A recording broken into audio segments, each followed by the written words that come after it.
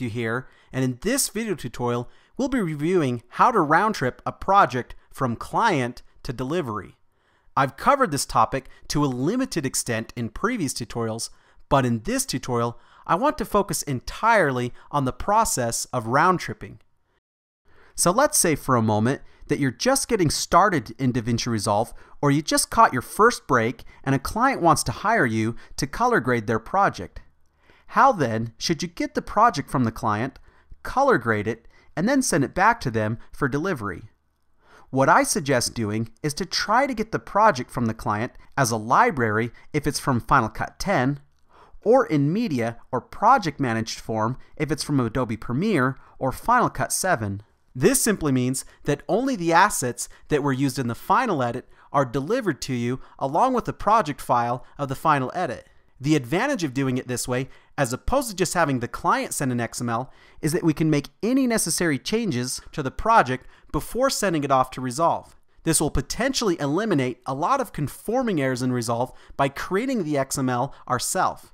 So this is what you'll have your client do. In Final Cut Pro 10, you'll have them click on the event with the project file, go to File, down to Copy Event to Library, and then New Library. We'll specify a location, in this case an external drive, give it a name, and click Save. At the prompt, we'll make sure that the Optimized Media and Proxy Media checkboxes are checked. Then click OK. We can verify the newly saved project and media by locating the new library on the external drive, right-click on it, and choose Show Package Contents. As you can see, all of our media is here. And it's this library file that we want our client to send to us via FTP or on a hard drive. In Final Cut 7, we'll find the Media Manager under File and then Media Manager. With the Media Manager open, we can pick a destination for the assets. Again, we'll choose the external drive, create a folder for the project, and then click Choose. Now I'll click OK, give the project a name, and then click Save. Coming over to the external drive, you'll see the project file and a folder called Media, which contains the assets. This is what we'd have the client send to us. For Premiere users, this same process is called Project Management, and we'll find it under File, and then Project Manager.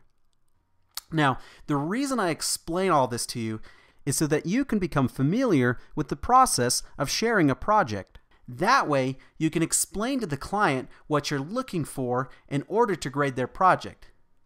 Okay, so let's now take a look at moving the project into Resolve.